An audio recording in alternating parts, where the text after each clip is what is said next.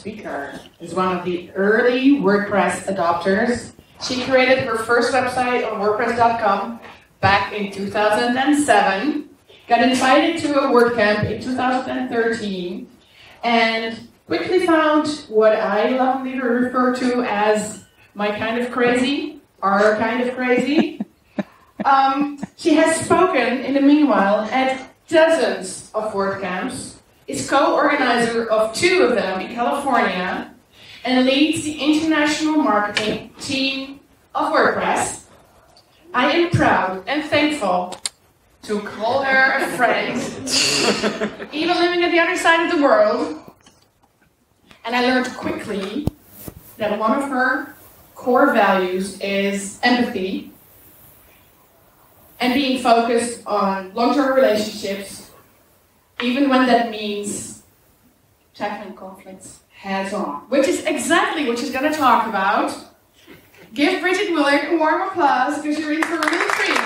Dankjewel. Dankjewel. So, I'm going to tell you a tiny story. So, I was married for quite a while to a coach, and his father was a coach, so the whole family were coaches. The children went to the Olympics. Actually, my sister-in-law won for diving in 1960 and 1964, silver and bronze. She would have won gold, but she had an attack of appendicitis on her way down. That was not awesome. So when you're around sports people, you kind of have to learn to fit in, you know. And anytime something would happen, I was like, "Oh, Mercier, what are we going to do?" He said, "We're going to punt."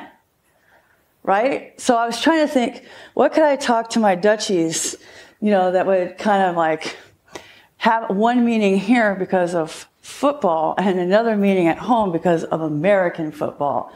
So I'm sure most of you know what a punt is, but in American football, it's all about gaining ground. And you have 4 opportunities every time you have the ball, right? And if you're at your 4th opportunity and you haven't gained enough ground to have more opportunities to gain ground, because American football is about war. It's an entire analogy about war and gaining territory. So if you have this last opportunity, what are you going to do? You're going to do whatever it takes.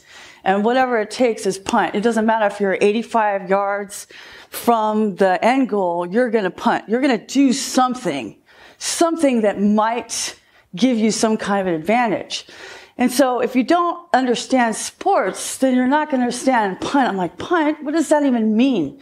And so many times we have jargon in our world, whatever the industry is, right? So I spent a lot of time in construction, and we talked about alligatoring and ponding and all these words that you know from another context, but all of a sudden you put them in an industry focus, and you're like, stop. Sorry. So I have a part-time job with Serbians, and sometimes the Serbian comes in and it's like, what? Stop? So SaaS, you know, it's software as a service. It's also a JavaScript compiler, but that's what I think of SaaS, you know, right? How about a hook for fishing? How about rest? I love naps so hard. I take 20-minute naps every day at 2:30. The 2:30 feeling is a real thing. It's a circadian rhythm. You can't hack your body, people. And of course, my favorite, Jason Tucker. So I just want to say, like, for me as a marketer who sometimes used to dabble in what I now know is not code, but markup, a long, long time ago, back in the early 2000s when I took HTML classes and stole some code from CSS Zen Garden for a website I'm not even proud of. And I'm never proud of any website I do. I just like, 2017, yeah, let's publish. So, like, marketers sometimes are looked at as developers as the soft side of Sears or the soft skills. Like, you guys are, in fact, I hear a lot, you're not technical, you're marketers. And I'm just like, you know, like, marketing is a soft skill, but that soft skill is a social science. It's a social science, right? So I have it like you can do marketing from a total data specific set. And I was talking to some of my friends yesterday at the dinner. I'm like, okay, yeah, you can look at data, but data is an autopsy, right? Data is a picture of the past. Without the story around the data, without the context of the data, you don't know what it means, right? And you could have good data and bad data, but without the story around the data or the context of the data, it has no meaning. So in order to be effective with marketing, you have to go beyond the computer and what the computer tells you what to do, and you have to interact with humans. So I approach marketing, especially relationship marketing, which is what I specialize in, from a social science standpoint. So I want to talk about Dian Fossey. And I want to say a disclaimer right here and now. I am not comparing developers to primates. I love social science. I watch nature documentaries to sleep. And we can learn a lot from group dynamics by watching other primates. So Dian Fossey was a researcher. She has a book that's really famous called Gorillas in the Mist. I watched the movie instead. With Sigourney Weaver, it's pretty good. She dies, but it's fine. Like, that's... Thank you. I mean, you know what? I would rather know ahead, and it's a true story, so you might have found that out anyway. But the point is that her actually and Jane Goodall, who studied chimpanzees, did it in a way that was unconventional. And originally, Dian Fossey was supposed to go to study the mountain gorillas. This was a passion of hers because she was asked to do a census. 1, 2, 3, 4, 10, you know? And so that's all she was supposed to have done. That's it. Just count. That's data. That's Google Analytics. But she did something beyond that because her training was occupational therapy. She decided to do something a little bit unconventional, and there was nobody there to correct her because she's all the way out in Kenya or wherever she was. I forgot. Details, whatever. Go look it up on the internet. And so she went from afar, and every day she would go closer and closer and closer and observe the mountain gorillas.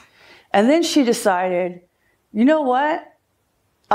She sees who the chief was, or the troop leader, right? And she would realize by watching the group dynamics that if he came around her, she needed to bow in deference and look away, right? Because when you make eye contact in a primate situation, that's aggression.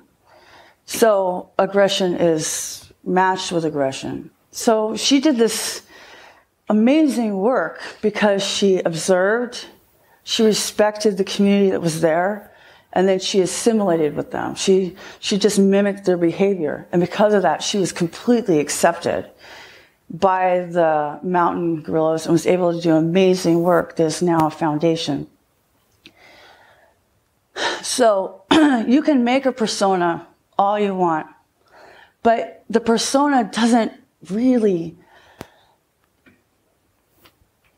So I'm unconventional, like Dian Fossey, and I think that personas are stereotypes. And sometimes they're true because sometimes stereotypes are true. But we are people, and as people we grow and evolve and change. And so we can say, as I was talking with my friends, What's a persona? We'll get to that in the questions and answers. So, but since you interrupted, I'll answer. A persona is, what I was going to tell you is, what we do is in marketing, we have this like framework, like you would have, like I'm going to build this website based upon Genesis or underscores or something like that.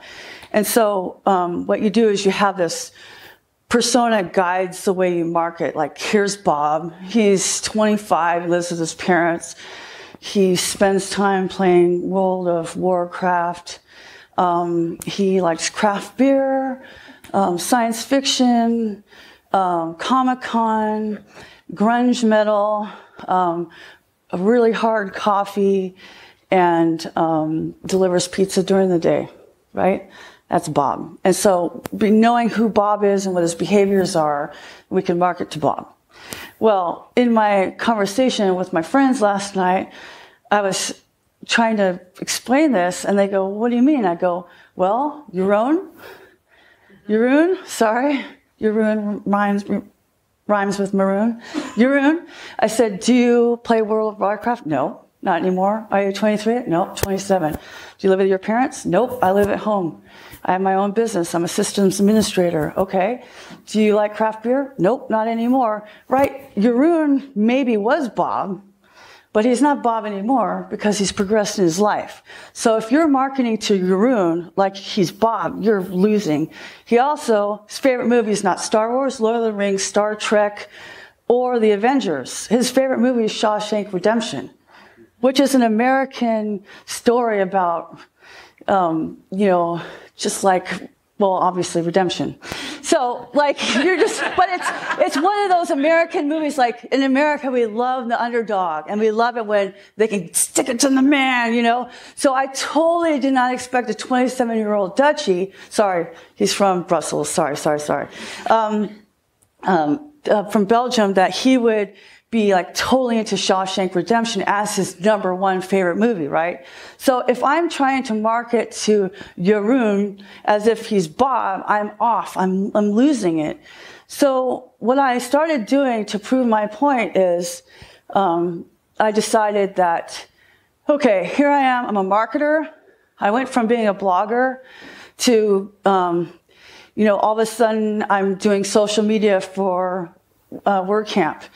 And I was trying all these things that I thought would work because I thought I knew men, right? Well, this is all men, so it's going to be easy because I was doing construction, so easy. But then I was like, something's not working because everything I know that works is not working. And so I said to my friend Alex, I said, here's the thing.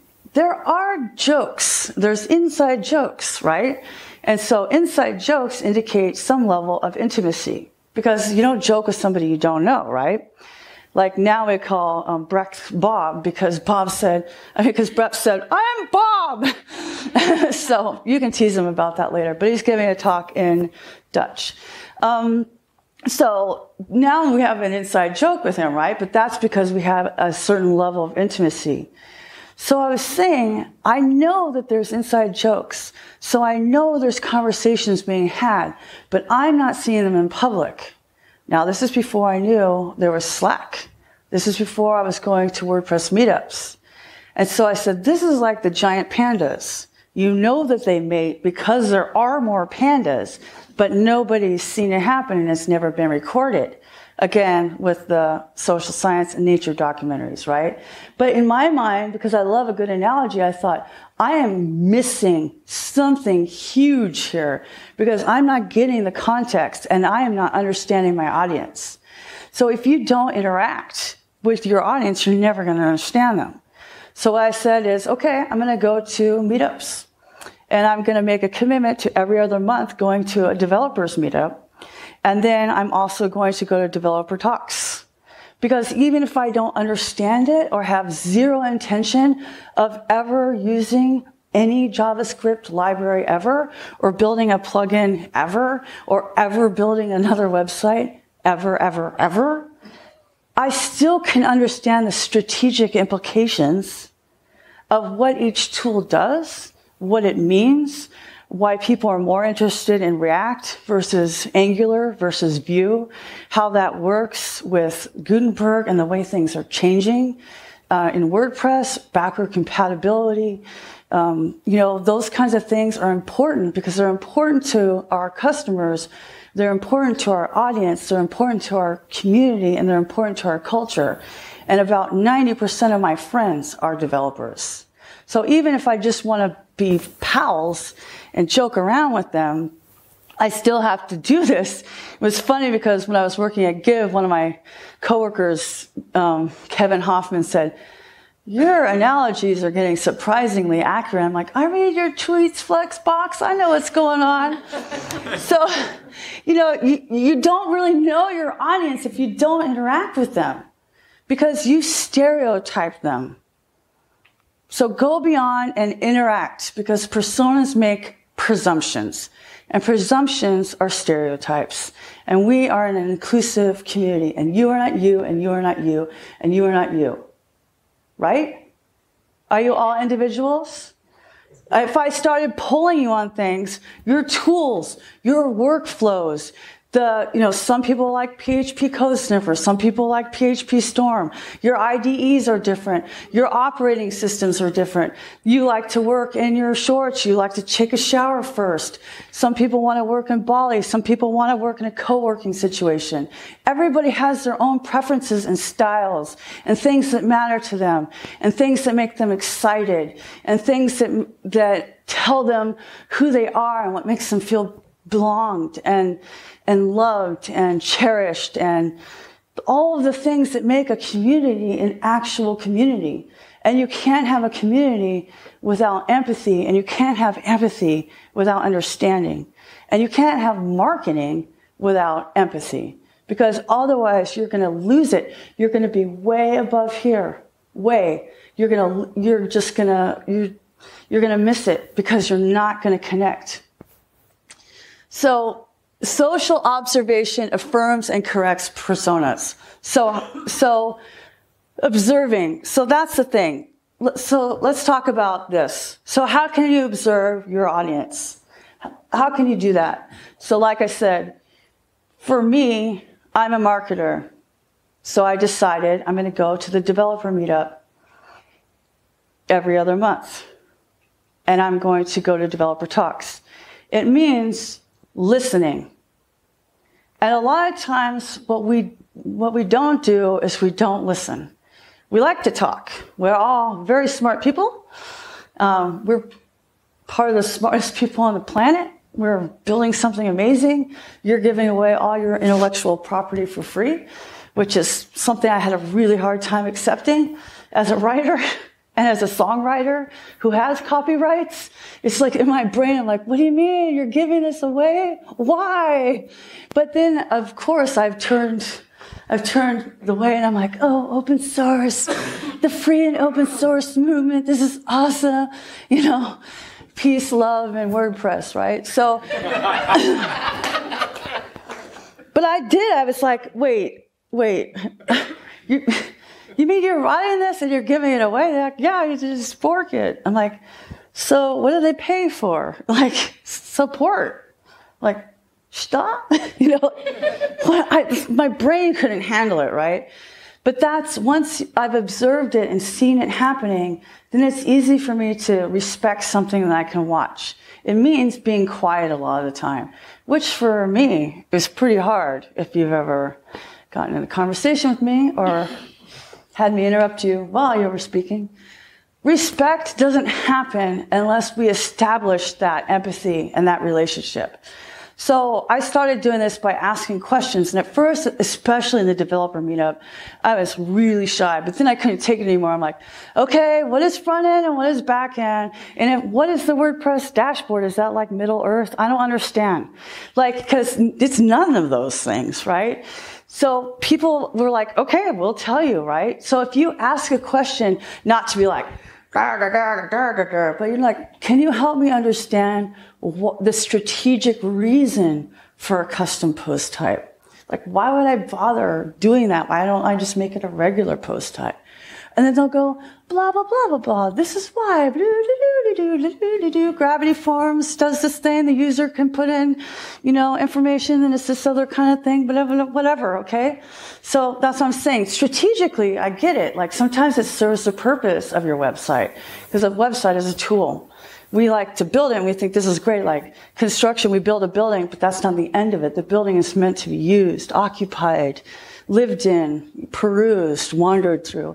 And so you guys are building infrastructure for people to communicate with each other and have relationships. So for me, I'm like, oh, that makes total sense.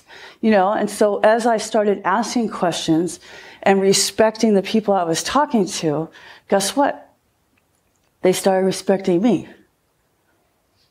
So I didn't have to say, listen Listen, people, you're the nerds. I'm the marketer. I tell you what to put on the website and don't ask any questions, just get it done. Because that's how it happens in companies. In the real world, which is not the WordPress project, right? You tell IT what to put on the internet and they do it. In WordPress, you ask super nice and through a meta ticket, and maybe it happens. And maybe it doesn't. Right? I'm just saying, but it's different. But you have to have that respect. But I can't just come in here and go, I'm marketing. Do this. You know? It doesn't work like develop. When I first came, I came from construction, so I had the word developer. Because that's the person who buys property and builds buildings on it. Like, in my world, right? So it's all about respect and learning and observing. Observing means being quiet and watching. Observing means taking notes. Oh, so like if I'm in a meetup and somebody's talking, I watch to see, when Jono's talking, I watch to see who looks at him. Right? Oh, they're all looking at him. And then who's the leader? Who's the silverback mountain gorilla? Like, are they nodding? Is Felix nodding when Jono talks? Or is Felix going, gosh, Jono again. He always says stuff because he's English, you know. Or even when I was talking to Felix in Seattle last year about some issues I had on track and in the culture of track, he said, Bridget, there's nothing against you. They're just German. Like, they're just developers. They're just straightforward. It's fine. It's not about you. They don't even know you. They don't care about you. It's fine. And I went, oh, see, I put my context onto something that was foreign to me. Because track was foreign, right? Being part of Make WordPress was foreign. So even though I had these friends, they were all super local. They weren't multicultural. They weren't multilingual. That's a whole nother dynamic than just diversity in my own city, right?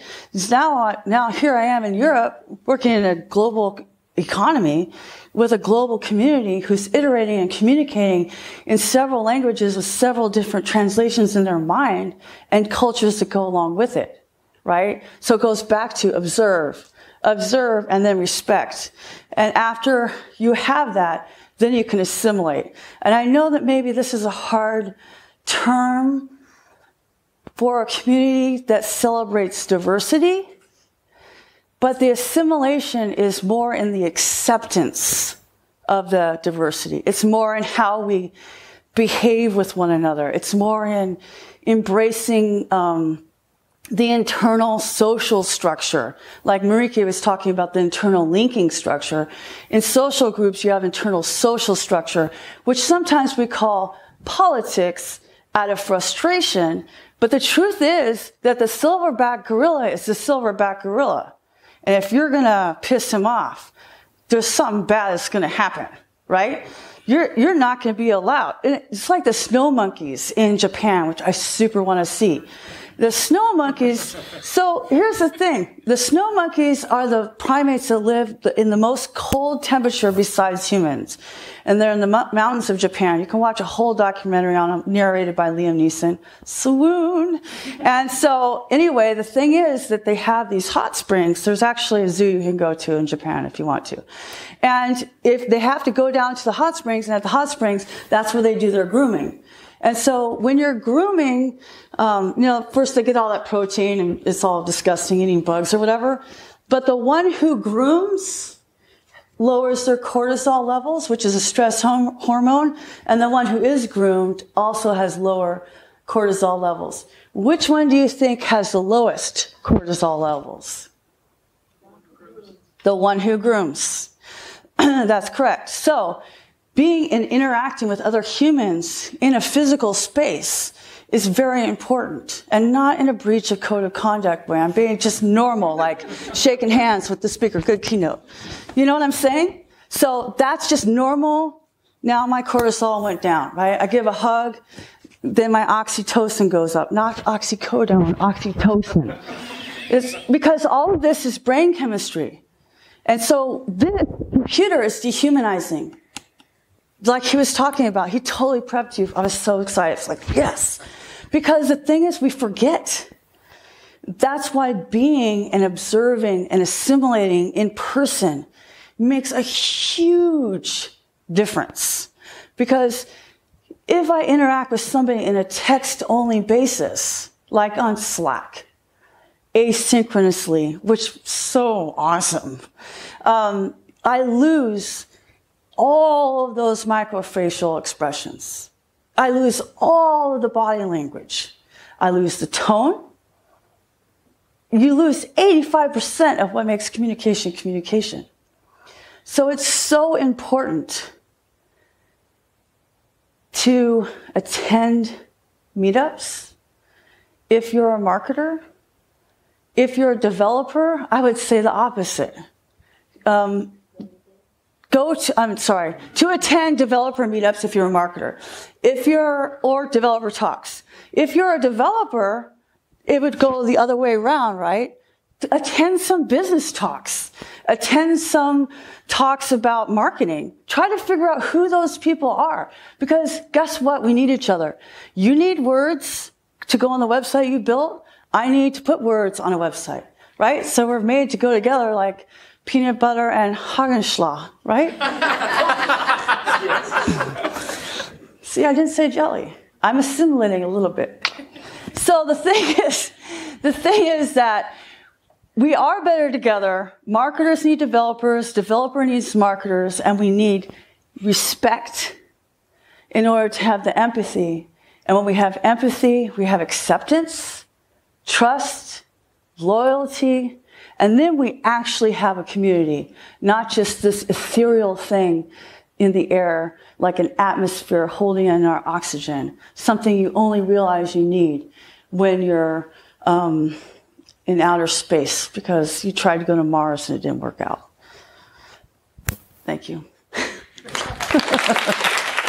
Oh, sorry. That was my call to action slide, but whatever. Do we have any questions? We have a few moments. Before I invite people to ask questions, I'm going to remind Bridget to please repeat the question for the recording. And thank you so much for this talk. It was inspiring. You're welcome.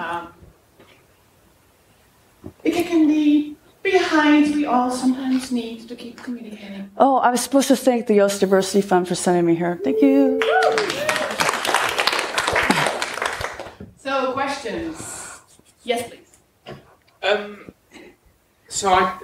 Excellent talk, completely agree. I've seen a lot of people struggle to work out where to start. Like, there's a lot of unknown unknowns. If you're a developer or a marketer, there are worlds of skills that you've never seen, you don't understand the terminology. Where do you get an overview of what the parallel skills and words and things are? So Jono's asking where you get the parallel skills, like where do you even start? So I started by just going. And the thing is, like, I was like, oh my God, I'm going to go on Instagram right now. I have no idea what they're talking about. This is like, I felt so ridiculous. Like my hair was uncomfortable. Like, who's Jason and why does he need sleep? I can't understand this REST API thing. And I was just like, what are they talking about? And I'm like panicking. I'm like looking at people like, who is the person? Who's the gray back? Who's the silver back? Like, what is happening here? And then I realized, what? It doesn't matter. There's no test, right? So where you start is, I'm a something is better than nothing person. So I say start somewhere. So if you don't have a business meetup, that's fine.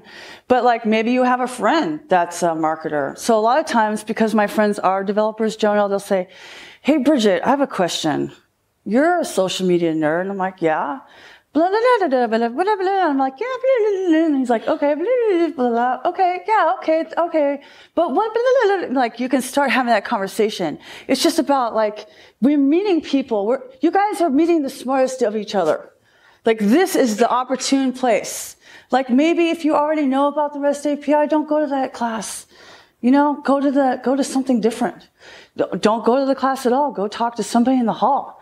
Say, hey, I want to build my business. What do I even start? Like ask them. And then what they're going to do is ask you questions. Just like when you say, your client says, I want a website.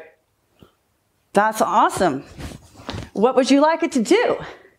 What colors would you like? Do you have font pairings? How about a logo that isn't like in a JPEG? You know, you know what I mean? Like, so you have to ask questions to get it out of each other. And then when you do that, you make relationships and then you're friends with people. It's kind of magic. Does that answer your question? Yes, sir. Yeah. Oh, sorry. So my question is, you're an extrovert person, right? No. I have the feeling. No. I'm absolutely not. This is a trained skill. Okay, I would love to be in my room for the rest of the day, but I came like 20 hours just to be here, so I'm going to die when I go home. So then my question is rather easy. How do you have tips for introvert people? Do you have tips for introvert people? I have so many tips.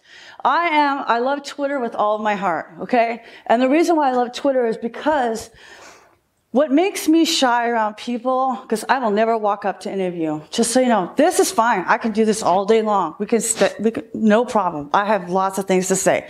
I will never walk up to you, ever. Ever. This is not, I know, I'm working on it. I would rather die. Like, I was proud of myself for like switching tables last night, okay? So usually I sit in a chair and then like, you can sit next to me and that's fine, we'll talk. But I'm not going to go like, can I sit here? Like, okay, so here, okay. Stop rambling. Here's the thing. Twitter, you can craft your words. Twitter, you have no idea if people are looking. Oh, yeah. I love conversations where you're like, da-da-da-da-da-da, and they're like, oh, shoot, I really just want to talk to Jonah. And you can see their body moving away from you. You know, because first you're like this, talking, you're so awesome. And then you can see their bodies wanting to leave, right? Because I can see those cues. So then I'm like, whatever, blah, blah, blah, whatever, it doesn't matter, you know. But on Twitter, I can make those relationships and say, like, it's really cool that you're into privacy and your Twitter account is also private. Right to be left alone, right? I mean, you know, but you're giving a public speak that's going to be on the internet. But whatever, like, you know, but we can have this conversation, right? I wouldn't say it to you in person. I said it to him on Twitter earlier, you know. So I can say it on Twitter, right? So a good tip is, and that's what I did, is when I started going to WordCamps in 2013, I would just live tweet quotes. And then what would happen is speakers would come and talk to me. It's like, you're Bridget, right? Yeah. Thanks for tweeting on my thing. And then be like, oh, blah, blah, blah, blah. And all of a sudden you're talking, and Mike with Bluehost is your friend. I didn't know he was a big deal. Like, what do I know? I don't know anything. I'm new. I'm brand new. I know nothing about, because I didn't have enough time to observe, right? So an internet tip is definitely Twitter, and also take some breaks. I always tell people at WordCamps, do not go to every talk. Do not go to every talk. And WordCamps are getting better at that because there's more quiet spaces. So take some time to just chill out. We have another question? Well, can I make a remark on introverted people? There's a great book. A remark isn't a question. You can make a remark on Twitter and say, hey, you should read this book by introverts. Is there a real question? Ask a question. Yes, sir. So, I'm a dev at an agency, and I don't have direct contact with my end customers. So, how do I develop empathy toward them? Ooh, how do I develop empathy toward the customers I don't have direct contact with? That is hard. And because you're not hearing the pain points. Unless you're in support. The support people know everything that's going on. And a lot of times support and marketing don't talk, but they totally should. Like, I really just wanted to have access to Help Scout, because that would tell me everything I needed to write about on the blog. But companies sometimes are siloed, so it is super difficult. Depending upon your agency, you could ask. You know, it's like I don't feel like I'm going to build the right type of website unless we really know this person. Can you tell me more about them? Like, I know Jen Miller would need someone to blog. She's one of our sponsors here at this camp. She interviews her clients, right? But it's her agency, so that starts with her. It's top down. So sometimes it's the style, but it is tricky. For me, I do research. So I write speaker bios for people. And what I do is I read your tweets. I read your LinkedIn. I read what people say about you on LinkedIn. And then I get a full picture of who you are. But it is hard if you don't have access. And that's what I'm saying about the giant pandas. No, I mean, even if you go to San Diego Zoo, you have to be super quiet and you can only be there when they're out. You know, there's just sometimes you just don't have the access we want to be able to do the things we need. But if you ask, maybe your marketing team doesn't realize that would actually help you do your job better. That's what I tried to explain them. So only after we started developing, I heard that someone over there, over the client, was blind.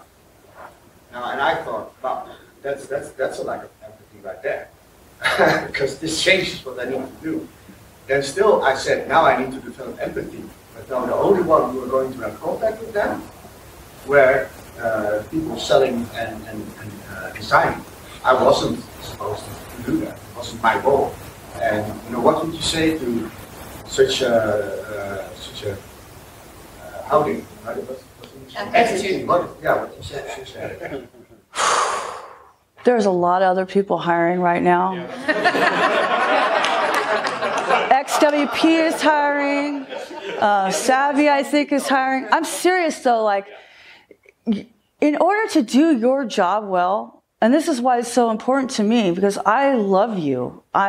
Developers are my friends, and in order for you to do the work that matters, you need to be able to have some freedom. You need to be respected. You need to charge more, but that's another talk. And then we need to be able to help each other, right? So it's very hard, and Simon Sinek talks about this a lot in Start With Why, but it's very hard to change culture from bottom up. I tried it in several companies. It doesn't work. Guess who I work for now? BridgetWillard.com. I mean, sometimes if it becomes that inhibiting to you, you might have to do some introspection and make some decisions, but it is really hard. And if you say it, to me, I say to employers, you know what? You have the right to be wrong. And I have the right to work somewhere else. Do we have time for any more questions? Do we have any more questions? And tweet out that book. Yeah, go ahead. Oh, yeah. Mandate for marketers, managers, whoever are more technical. Why don't they just create a fucking hello world page or program and then talk to developers? Then you have the experience, and then you are already amazed that for any other manager. Are you asking why marketers don't create a program so that they can have a conversation with a developer? For now, and then if you're ready to talk to those people, why don't you get inside of it? Just do it a little bit. Okay, so the question is, why don't you do it so that you have the right to talk to people? You know, with love and admiration, I say that is a really arrogant way to go about it.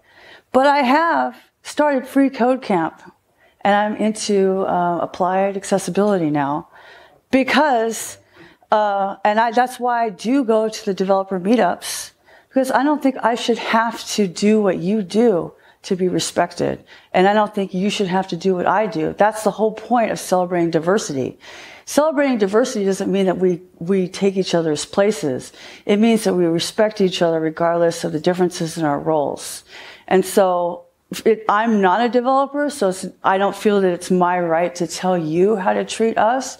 But I can talk to marketers and tell them that what I've done is what I outlined, which is attending developer talks, starting Free Code Camp. I've done a lot of work way outside of my purview to earn the respect that I've had. I feel that it's unfair in a lot of ways, but as a woman, I've already had to do that in so many ways anyway, so I'm kind of used to it. That's life. So I'm for whatever's successful, and I have done that, and that's why I'm giving this talk. So that's the answer. I don't think that you should have to. I think that you should respect people for their skill sets. And also, earlier in the talk, I said marketing is technical. So, Wendy had a question? Yes, I do. Once you get to know the community and you start start blending in and you start using their words as your own, how do you keep your view fresh? So how do you keep your view fresh once you start assimilating? And that's the tricky part in a community that celebrates diversity. So what I mean by using their words is, it's like so I came here, right? So I did a little bit of Duolingo so I can learn some Dutch. And I'm really good at making Dutch people laugh at the horrible pronunciation. But I did try, I did that in Paris, I did that in Serbia, and it goes a long way for showing respect, is that I did try to say, good morgen, I totally screwed up, I love you, but your room will forgive me. Dankjewel, I got a little bit sort of Nijmegen, I'm trying, but the thing is, if I talk to my friend Josh Pollock, I know that he really cares about the REST API.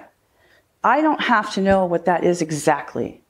But I know that if I find something about that, I'm going to ask Josh. So Josh, what do you think about this? Is it okay that it's unsecure? When is it going to be merged in the core? That kind of stuff. It's kind of like when I used to talk to my friends who followed basketball. In our town, it was about the Lakers. So I said, when is Kobe going to retire? Then basically I'm in the conversation, then they all start talking, and I'm out. That's another introvert tip, by the way. Headlines. Kobe's retired now, and I'm not around basketball people anymore, so that doesn't work for me. But that kind of assimilate enough that you can show that you're giving respect by trying, and I've found that that's been very true to me. Almost zero of my developer friends have ever talked down to me as though I wouldn't understand what they're talking about, including Carl Alexander and all of these super smart people like Felix. We've had great conversations, and he doesn't say, well, you wouldn't know what that is because, you're just a marketer. And in fact, I tweeted out a joke. It's 12 o'clock at night. I'm doing free code camp, drinking a Hefeweizen. Who am I? And 5 people wrote, a badass developer. And I'm like, yeah.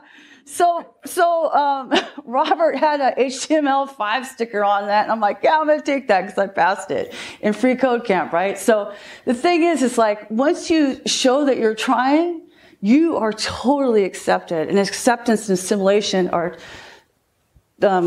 acceptance comes from the group, assimilation comes from the individual.